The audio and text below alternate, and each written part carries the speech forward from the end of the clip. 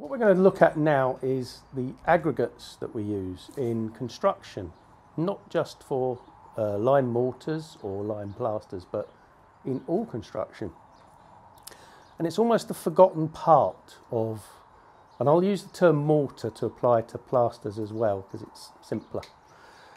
But people tend to forget how important the aggregate is. And it always makes up anything between 25, 30, 50, 80% of your mix. So it does a job. And I think what's quite often missed is that the aggregate does the work. The binder, which sticks it together, is literally that. It is literally just a binder to glue those pieces of aggregate together. So aggregates, we can call them sands as well, are predominantly river gravels, crushed rock. They can be sourced from the sea dredged aggregate or from pit dredged or scalpings from a rock face as well. They've all got different properties, but it is not a filler. It is what does the work. And our binder, which in construction would either be ordinary Portland cement, lime, gypsum, clay, asphalt or mastic, bituminous mastic, which is what holds it together. Its job is just to hold the aggregates together. Now we've got such a variety of aggregates already that I've described, but they also have their own individual properties. If you had aggregate that was, whether it was a river gravel or if it was crushed rock and it was granite, it's actually going to be harder, denser, less permeable than a soft sandstone or a chalk. I think we can all accept that straight away. So when we're actually making a mortar, it's not just the strength of the binder and what the binder's doing, it's the strength of the aggregate. So within that, apart from having different types of stone, different rock that make up our aggregate, we've got the different sizes and what it looks like. When we actually make whether it's a mortar, a plaster, or even if you're looking at a concrete or a limecrete, we wouldn't just make them using cement. It wouldn't work. We need to have the actual bulk of that material as an aggregate. And I want to demonstrate just in a quick sketch how that aggregate works, how it sticks together, and why we have to have a matrix. We have to have a variety of size particles to hold it together.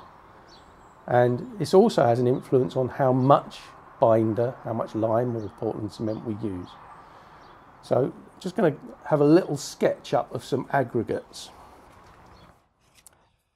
Now I'm taking this to be a representation. So what I'm going to draw are pieces of aggregate this sort of size, 20-25 mil roughly, but enlarged for this demonstration.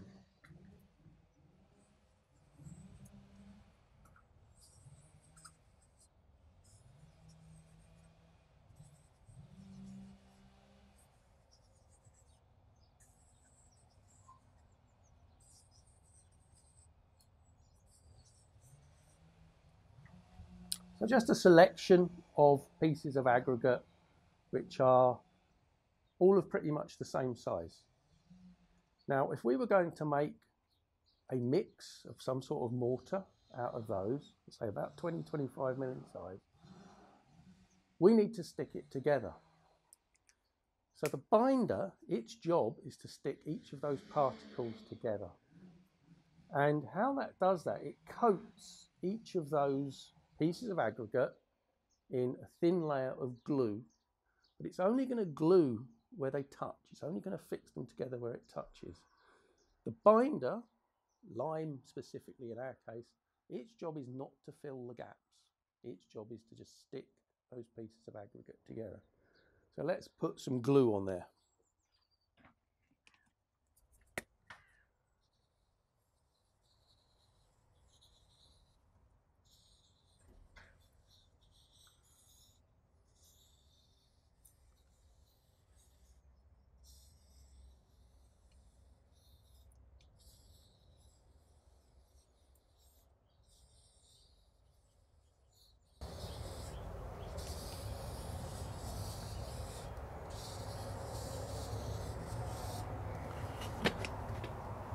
So as I've said, we're just sticking the pieces together where they touch. But you can see there are gaps.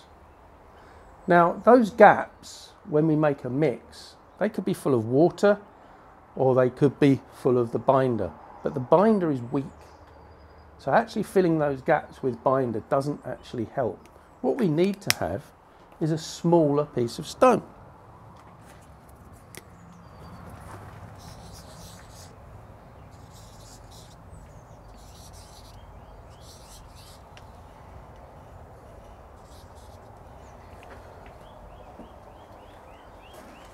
So we've come down quite a size in our pieces of aggregate to fill those gaps.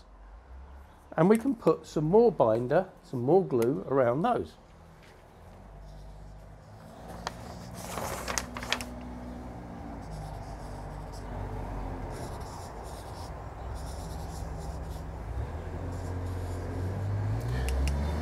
And what you can see has happened is immediately we're getting more surface contact. They're gluing together better. But there are still gaps. So we'll take some smaller aggregate.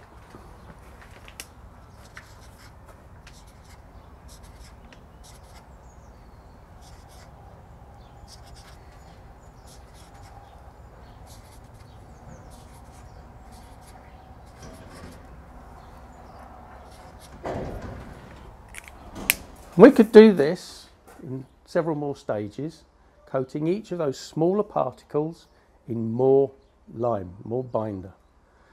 We're getting more surface area, so we're actually getting a stronger mix. What we're also doing is by filling those gaps, we're making it stronger without the binder. The actual aggregate, filling all those voids, is naturally stronger already.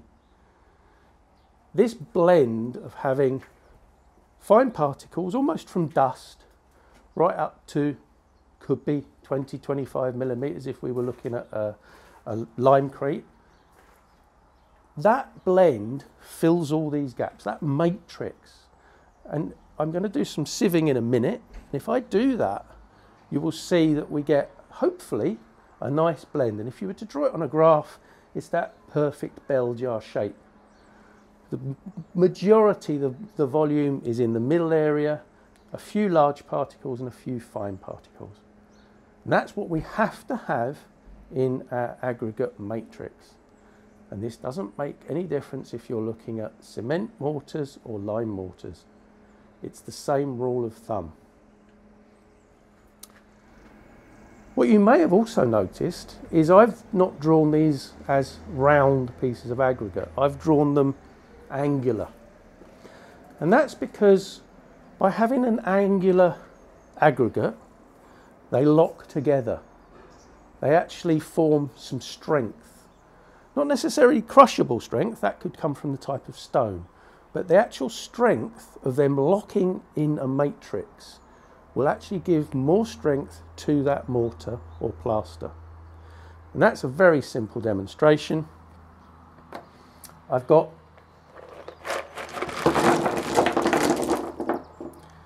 this is just crushed limestone. It's actually gravel for a parking area and 20-25 mil. It hasn't got a good matrix. There's no finer particles, but they're all crushed, so they're angular. It forms a pile. If I put some weight on it, it resists. So this could be a point load in construction. It is resisting that.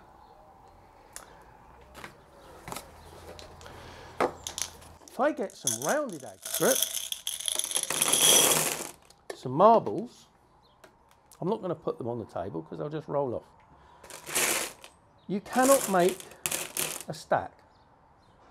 Anybody that's been in one of those play parks will know that you walk on those plastic balls and you sink, you go.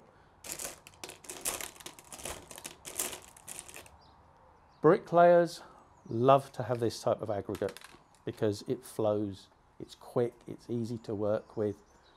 But as a binder in a mortar or a plaster, it's inferior. If our binder was cement, ordinary Portland cement, it does have some inherent strength. so it would lock those ball bearing type pieces of aggregate together. Lime, it's a weaker material, especially a pure lime, but the aggregate is doing the work. And it is vitally important that you have this blend of angular aggregates. What I'm going to do now is, it's a field test, it's a sieve analysis. You can buy British standard sieves for regular sizes for measuring aggregates. And straight away I'll say the ones we've got here, these are actually British standard sieves which are meant for soil samples, not for aggregates for construction. And that's simply based on the fact that these are cheaper. However, they will do the same job. They will give us an idea of the blend of aggregates if you were to just buy or source standard aggregates. They're graded, you can see the numbers on them, fine, obviously, going down to quite coarse. So what we've got here is some samples of construction aggregates, all taken from sites or from builders merchants. I have one which I picked up literally this morning, and just by feeling it, the good part is, and I have to reinforce this, it's dry so that we can actually sieve it. We can't sieve a wet aggregate, it won't go through the gaps. So this is a dry builder's sand. Just looking at it and feeling it in my hands, it doesn't stay together very well. It doesn't actually hold, and it's very sandy. It's very fine particles. There are a few larger particles within it, but not many. And we will do a little sieve analysis of this in a minute. Alternatively, this is an aggregate which we use, no organic material, because organic material will decay. And it's quite a coarse, you straight away hold it, it keeps some of its form. And that's because it's angular and it's got larger particles. They're actually not that angular. This, I think, is from pit sand. So hopefully this will actually produce quite a nice blend when we sieve it. I've got lots of samples, things I've picked up from St Asaph, a fine red sand, so that will be for a finishing product. From Dolgellau, quite a coarsish aggregate. And this one's interesting because if you smell it, it smells earthy. It's actually got clay in it, which may make a difference to the mortars that you make out of that. So we'll sieve some of this sand, which I say I picked up this morning. It's nice and dry. We don't need much. And we'll just drop some into the sieve. Obviously, larger sieve size first. Now what we would like is larger aggregates to be appropriate to what we're going to use the mortar for. I'll explain that later on, but nothing there that size.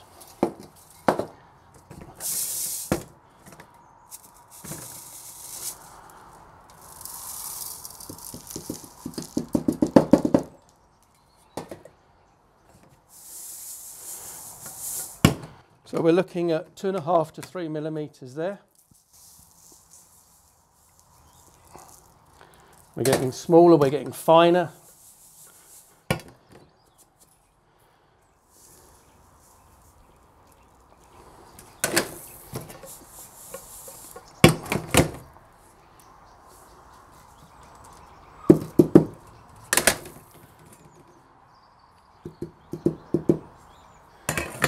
Now that is as I suspected. We have a few larger particles, and we do have a blend, but they're all in this middle section. There's not enough of the medium size, and there's too few of the finer sizes. So that will not make a particularly good mortar. Now, if you were using sand and cement, that as your sand, you would get away with.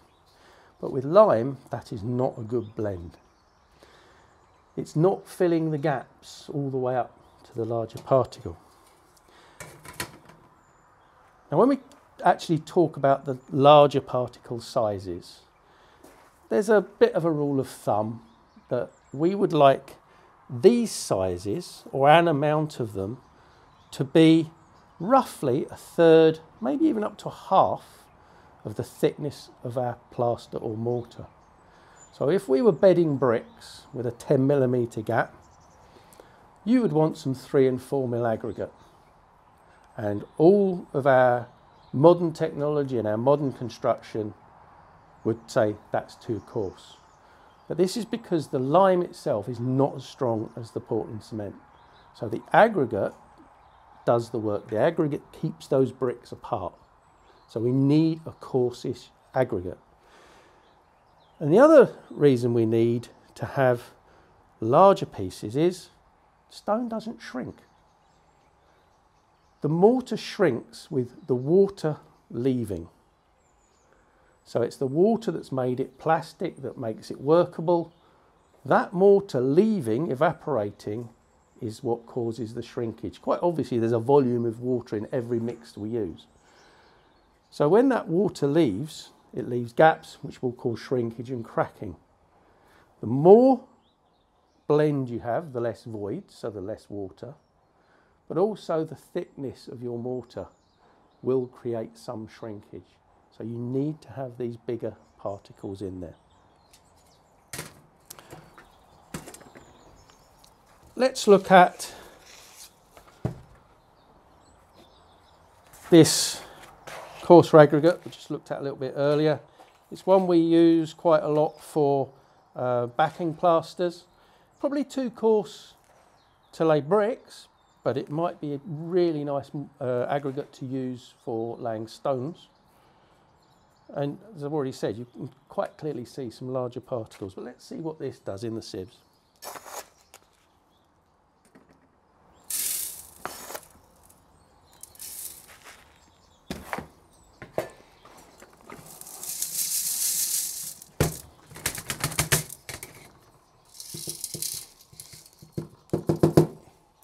So we've already got some pieces of aggregate that are probably 5 or 6 millimeters. Yeah, probably 5.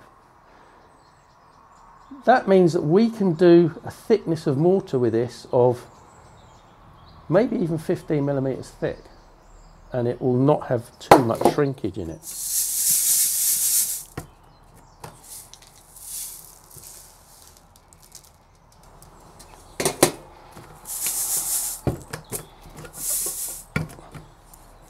So this isn't very scientific, but it is actually all the information you need.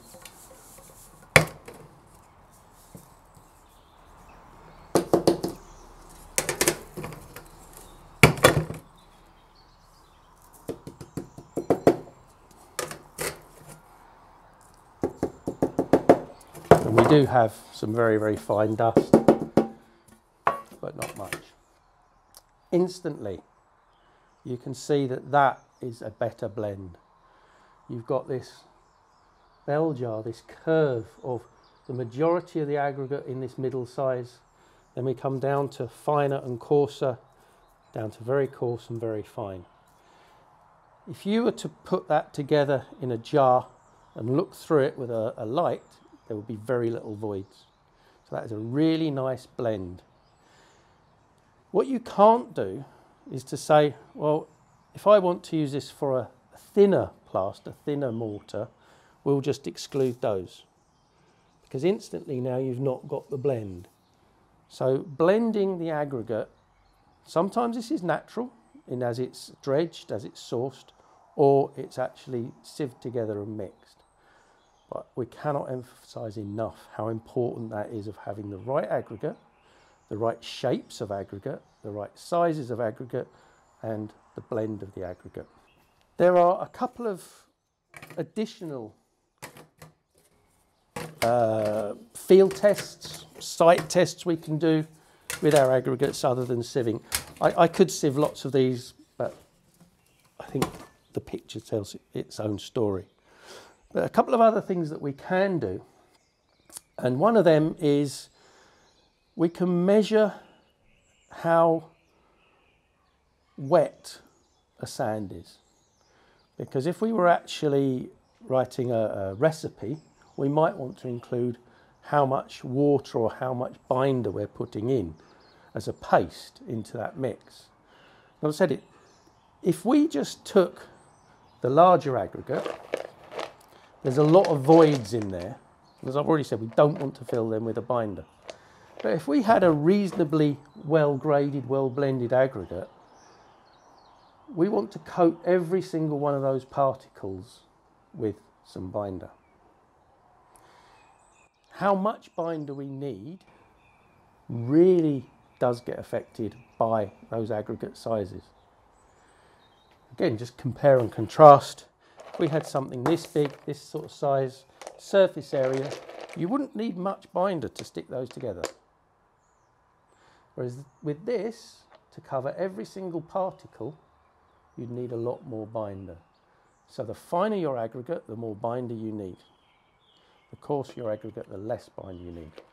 But if we have a decent blend, there is a way that we can work out how much of that binder in a wet form we would need. So to measure this quantity of binder in its wet form that we need to start off with a dry sand. I have got, we do everything by volume, remember. We've got 200 millilitres of dry coarse aggregate. It's the same as this one. Try not to lose it all on the table. And it has a dry set volume.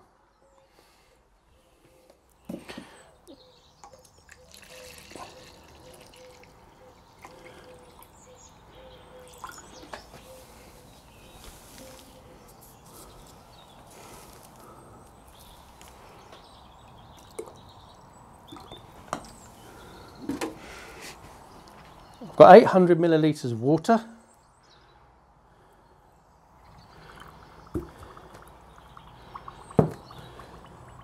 Might want to give this a little stir.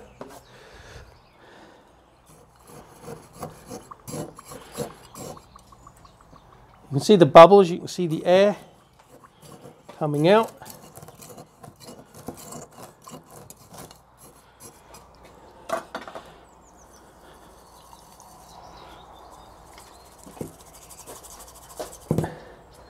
And you can see that there's just enough moisture to reach saturation. It's just started to sit on top. The sand will always sink because it's in liquid, and there's a fraction too much water in there. But I can say that it went from 75 millilitres. So as a ratio, we can say how much water or binder in its liquid form would be needed to glue that aggregate together.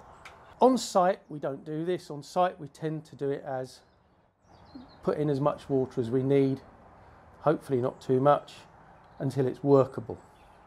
But that is an optimum amount of binder for that aggregate.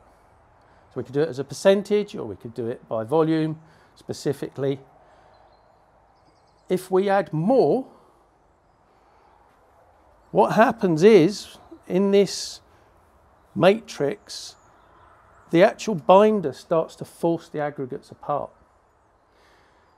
And this is where we can say that putting too much binder will weaken a mix. And this doesn't matter if it's lime or Portland cement. If you put more than that optimum amount in, you weaken that structure. You've got a weaker mix.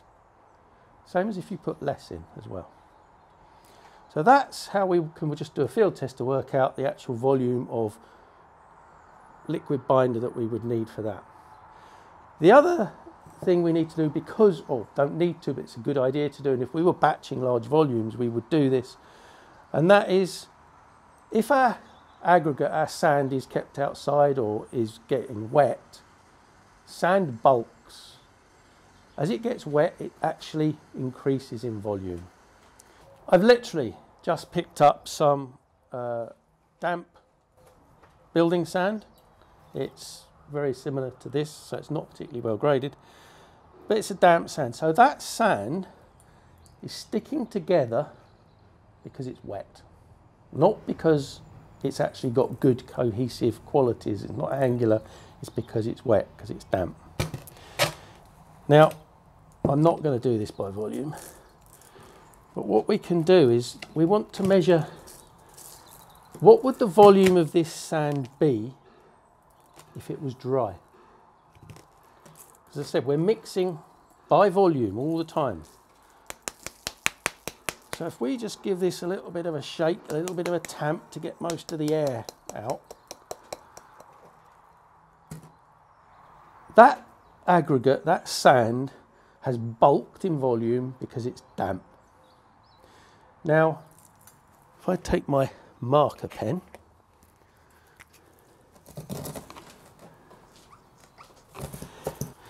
so we've marked the actual level, the volume. We could have actually done a set volume by measuring it and put it in, but we've literally just put some damp sand in there. We know that it's bulked. We know its volume is increased because it's wet. But what would that volume be when it's dry? Now, I could take that to a kiln. I could put it in an oven overnight. We could dry all the moisture out until we know we've got a dry aggregate, and that would give us our dry volume. We don't need to do that. What we do is we flood it, we saturate it.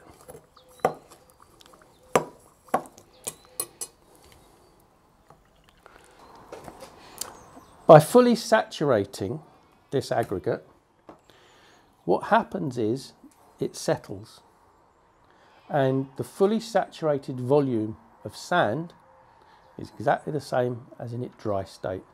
So by fully saturating that, it's still got some fines, there's some very small particles in suspension.